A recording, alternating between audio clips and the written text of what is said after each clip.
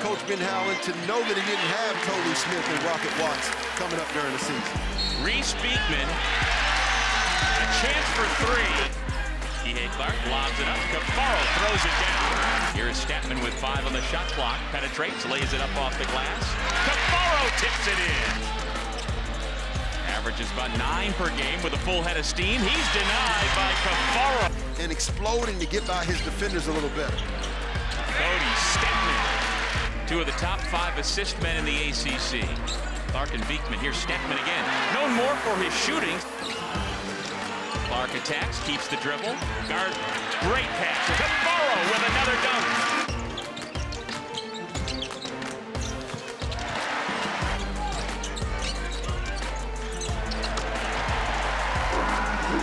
Speed up while giving away free layups or easy three-point looks.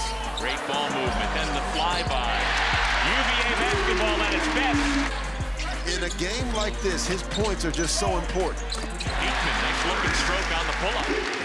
Virginia's actually going to have to increase their pace a little bit, just like this. Kihei Clark.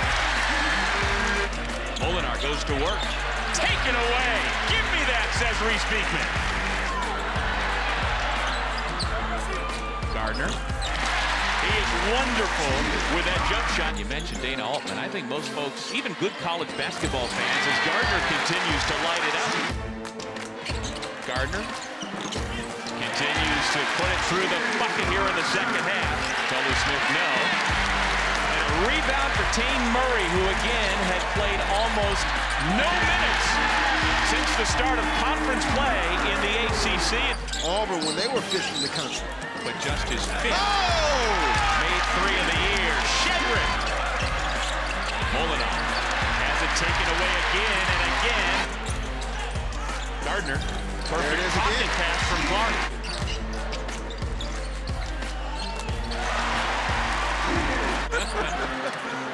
Nice drive. Right down Broadway for Mr. Beekman.